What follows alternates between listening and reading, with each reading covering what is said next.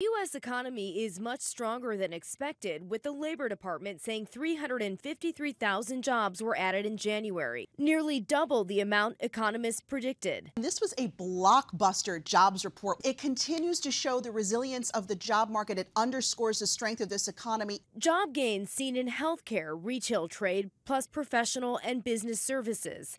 The unemployment rate holding steady at 3.7%. Last year, more than 255,000 jobs added per month, according to the Bureau of Labor Statistics. Wages in January rose by 19 cents. Average hourly earnings increasing 0.6%.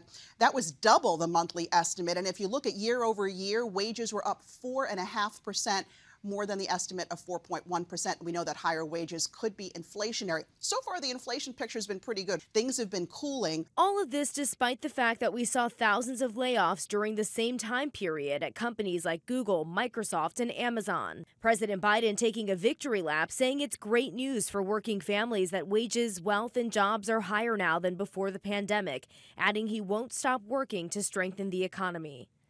In light of its progress in cooling inflation, the Fed expects to cut interest rates sometime this year, but experts say the hot economy could delay those cuts for several months. Rena Roy, ABC News, New York.